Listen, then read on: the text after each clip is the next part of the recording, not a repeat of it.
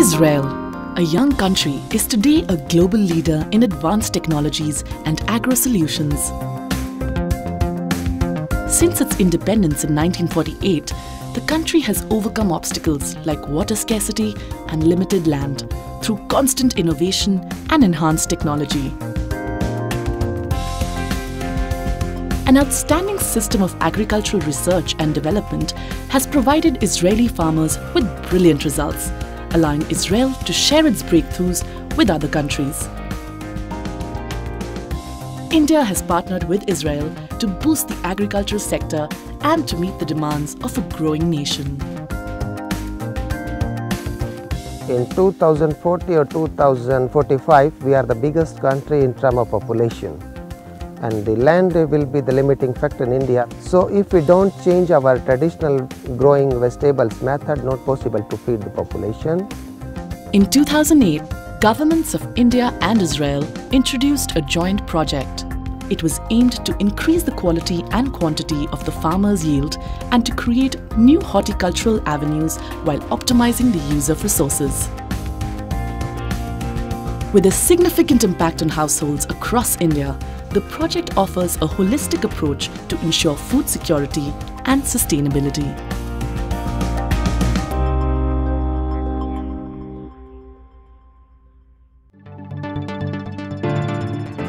This is about partnership and friendship between Israel and India. The Indo-Israel Agriculture Project is being implemented by MIDH, Ministry of Agriculture of India, State Governments of India, Embassy of Israel in India, and Mashav, Israel's Agency for International Development.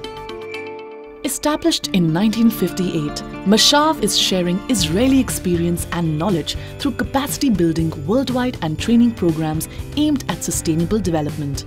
Mashav's vision is turned into action through collaborations with other governments and international organizations.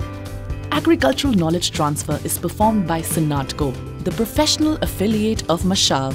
The Israeli team, formed by Mashav, sat together with the Indian team and identified which are the segments in agriculture, such as vegetables under protected cultivation, mango, citrus, pomegranate, dates, and other crops that were key crops identified by the Indian partners. Strategically located across the country, the Indo-Israel Project's Centers of Excellence are the main modality of this partnership. The centers are divided into a number of key segments. Each center is a focal point for the local farmer communities. In the centers, Israeli experts work in tandem with their Indian counterparts to adapt Israeli technology to local requirements and conditions. The centers are built on three pillars. Nursery management, where Israeli standard high-tech nurseries are set up for intensive production of healthy and high-quality seedlings. These production units incorporate climate-controlled solutions, soilless cultivation, introduction of new varieties and rootstock grafting.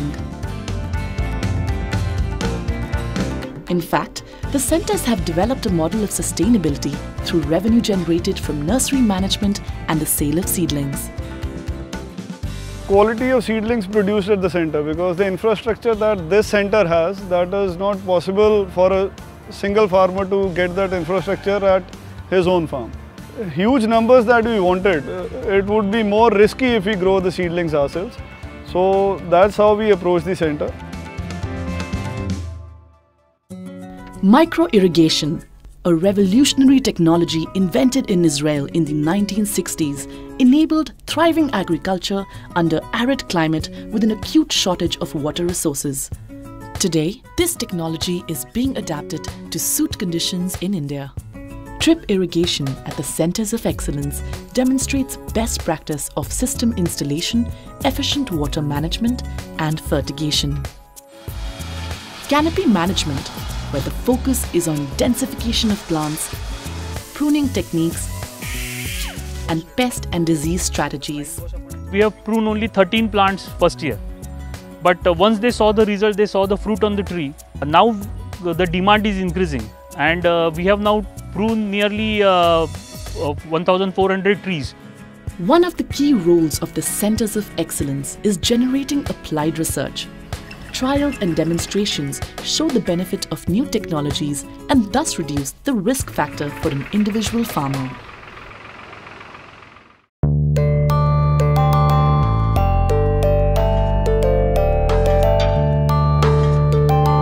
As I'm working in the extension service in Israel, it's my main goal to increase the income of the farmer. We can do it by sharing our knowledge with the centers, and from the centers they will share the knowledge to the farmer. Knowledge is disseminated through three methodologies. Train the trainers, creating sustainable centers that are fully operated by local teams trained in Israel and further mentored by Israeli experts.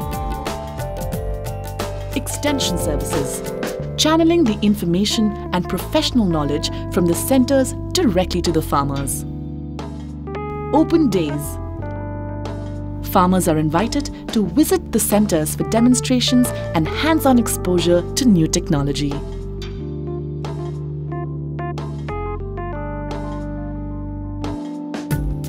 The centers showcase a range of protective cultivation technologies from high-tech nurseries, naturally ventilated polyhouses, walk-in tunnels and net houses. Via prolonging the growing season and reducing pesticide consumption, protected cultivation substantially increases crop yields and thereby farmers' profits. In Nagpur, citrus farmer Kranti Gharat has greatly benefited from the project's research and indigenization of Israeli technology. पिछले कई सालों से जो संतरे उत्पादकों को जो समस्याएं थी, बहुत सारे झाड़ मर जाते थे, फाइटोथोरा, क्वालिटी और क्वांटिटी दोनों भी नहीं आते थे, तो इसके ऊपर नई टेक्नोलॉजी तो अडॉप्ट करना ही है. By adopting raised bed cultivation and pruning, Mr. Kranti Gharat has tackled the problem of waterlogging. He has also seen increased yield and quality fruit from his plantation. This change resonates across the country. जब से हमने इसको किया है start, तब से हमारी quality भी बढ़ी है और पैदावार बढ़ी है और इनकम भी बढ़ी है. This and similar success stories have become a reality through the Indo-Israel Agriculture Project. Addressing global challenges of food security and sustainability, this growing partnership between India and Israel is providing farmers with greater opportunities and bringing a significant change to the field.